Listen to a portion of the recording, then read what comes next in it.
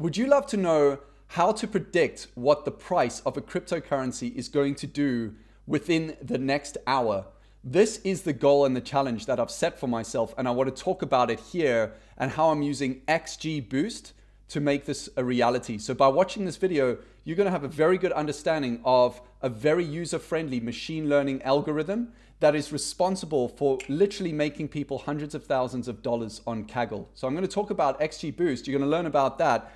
But more importantly, what I'm going to talk about is how I'm looking to apply it to crypto. Do you remember Paul the Octopus, who could predict football World Cup results using, by the way, XGBOOST? Do you remember that? Do you remember that being in the news with the football World Cup, etc.? Very interesting. What about Kaggle? What about all these competitions?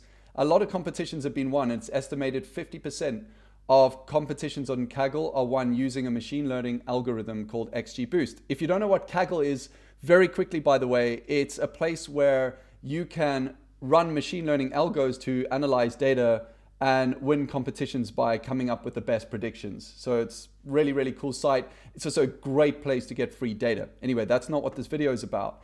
What I wanted to just give you an idea of very quickly is another use case for XGBOOST. So the way it was taught to me is like this. And by the way, here I'm programming machine learning. So don't worry about all of this background code over here. It's not relevant for you in this video. Just get the concept right.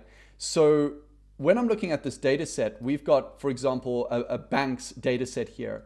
And a bank wants to predict something. It wants to say, hey, if I give you all this data over here, I would like you to be able to predict whether or not a customer using that data is going to stay with the bank or go with the bank. So are they going to leave the bank or are they going to stay with the bank? Please predict how likely it is that that customer is going to leave. So banks have used this for this sort of use case. And the information you might put on is geography, where's the person from, their age, their salary, etc. So when we look at this data set, that is exactly what we see here. We see a person's name, their gender, their age, tenure, whether or not they have a credit card, and whether or not they stayed with or left the bank.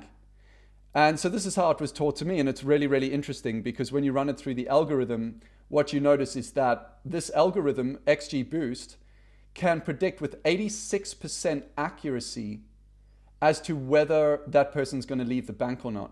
So before we bring this to crypto, let's take this to football betting. Imagine not feeding in all this data we looked at here for a bank. Imagine feeding in a whole bunch of data about historical football results. So here is an example where I've got a ton of football results from, let me just take you to the website very quickly, footballdata.co.uk, and I've gone to historical data. So you can go there to get all that information. And so when I look at that, here's a whole history of all of these football results that have happened. Now imagine running this through an algorithm that can look through all of that data and predict whether or not, and the likelihood of whether a certain team is going to win or lose in a football match. So imagine being able to do that. And is that possible? Well, the answer is yeah, it's absolutely possible. And in fact, it's not just been done here with Paul the Octopus. Barclays Bank, by the way, I don't think they ever disclosed whether they used XGBOOST or not, but I'm pretty sure they used what makes up XGBOOST. I'm going to talk about that in a second. Google as well. There's a fantastic talk on YouTube from someone in Google who basically built some code on how to predict football results and got 13 out of 15 games or 14 out of 15 games correct. Barclays Bank got 15 out of 15 games correct using machine learning. So yeah, it's absolutely possible and doable. People are using it for Kaggle. It's an enormously powerful algorithm. It's very user-friendly. I mean, you can see here, here's the code. Oh, and by the way, like here's the code that relates to XGBOOST. The rest is just data. So it's really, really straightforward from a beginner's point of view. But how does XGBOOST actually work? So very quickly, I don't want to go into this for too long because what I want to talk about is actually how we're going to apply this to crypto. And I think you're going to find that extremely interesting. And I want to show you the data I've got for that. You're going to love it. But what you need to understand is how does XGBOOST work? And when you look at a decision tree, so you know what a decision tree is. You know, here I am at the stop, yes or no, then you move to the next branch, yes or no, and you move to the next branch. This is basically a decision tree. But here you're seeing a whole bunch of mathematical functions that I really don't care to go into. My maths is terrible, by the way. So what is better than a decision tree? Well, a massive amount of decision trees, and we call these random forests.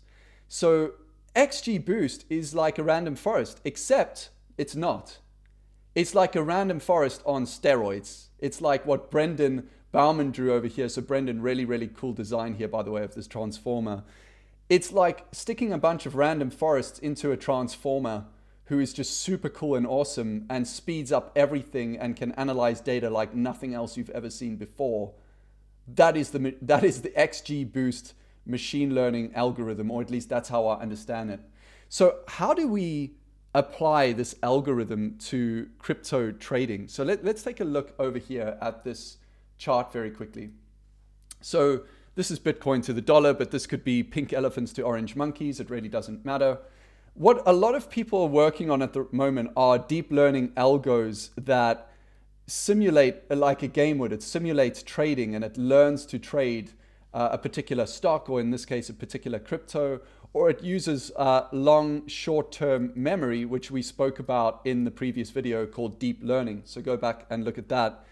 But the reality is, unless you've got a lot of money and a lot of computing power behind you, I don't think this is very profitable right now.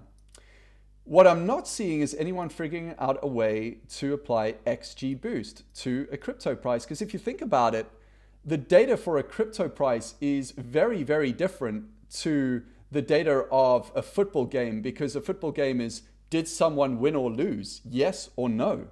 That's a decision tree. That's how it works. So instead of trying to change the machine learning algorithm, let's stick with XGBoost and figure out a way to change the data. And that's exactly what I'm looking to do over here. And by the way, we're going to get into this in a minute, but when I say data, this is what I'm tracking right now to feed into this monster. You're going to love it. This is super cool. So let's think about what we could do. Well, we know whether or not, if you look at a cryptocurrency price chart, you know whether a price went up or down. For example, I know that that price went down. I know that that price went down. I know that that price went down, etc. And I know that, this price over here went up. I know that this price went up, etc. So we know the result historically of cryptocurrency prices on whether it went up or down in a given time frame. So let's just take for example, a 1 hour time frame over here. I like 1 hour for trading. I don't know why, I just do. It's what a lot of mentors in that recommend. Who cares? Let's just look at 1 hour. What if we could track all the relevant data, not just to whether the price went up or down, but we also tracked all the levels of the order book, every single one on the ask, every single one on the bid, on the hour before what happened with that price? What if we tracked all of the trading history and what that was in terms of small, medium, and large trades? What if we tracked volume and price? What if we also tracked the price of Bitcoin to the dollar? Pretend that this is a different crypto. Bitcoin to the US dollar or USDT. What if we track that as well? Because that could have an influence on price. Because the way random forests will work is they will figure out what's useful information and what's not.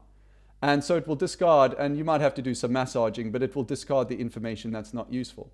So this might be a bit confusing, but here's my idea, here's my theory. What if we're tracking all of that information? So we've got the order book information, we've got the trade history information, and there's lots of columns to do with that. We've got the price movement information, we've got whatever you want, even indicators if you want to add them in, it doesn't matter. And then instead of putting what happened with the price in that hour, we put what happened with the price in the following hour. In other words, the theory is that the combination in a random forest of decision trees, does it have an impact on the price? So my theory is yes. And the reason why I think it does is because if the order book in this hour was extremely thin on one side, like it is right here, right now on the ask, well, the chances are that it's not going to take much power to come in and suck the price upwards if this gets eaten through, etc. But for the human brain to try and work that out, and by the way, there could be other patterns here the human brain's not seeing, is really difficult. So why don't we just give it to this guy? Why don't we just feed this guy with all that data? I mean, look, he's winning half of the competitions here. He's predicting football results, etc. Why don't we just give him that data? And by the way, should we give him Bitcoin to the dollar? No, I don't think so. So the data that I'm tracking right now at Crypto Wizards is not the same data that you can get anywhere else. And the reason for that is I tried, believe me, I have tried to buy the data that will give me everything I need. So if we look at all of this data that all of the trade history, the order book size, the levels of the order book, etc., the price to Bitcoin to the dollar, everything that I think is relevant to be a deciding factor of what could happen with the price. Will it go up or down in the next hour? I couldn't get it. Even if I had all the money in the world, the structures are all different. The data offerings are all different. Guys, crypto is the Wild West. There is so much opportunity here. Like I don't even know what to say. So I've just decided to track it myself. So what we're doing here is tracking all of the different cryptocurrencies in terms of these 5. I don't want to track Bitcoin. I just don't, because there's too much media that influences Bitcoin. But Poet, for example, this is one that won't be influenced by too much media. So I'm tracking Poet. So when you look at this, right now there are over 3.5 or 3,400 lines of data that have so far been tracked for 1 hour's worth of data on each one of these. Over time, this is going to become enormously valuable because all the information that makes up what influences price from an internal point of view, not a macro, not a media, not a social media point of view, but an internal point of view is being captured in this data. And what we're going to be able to do is feed it through our Bumblebee or whatever his name is over here, our friend right over here. So how cool is that? You want to be a wizard?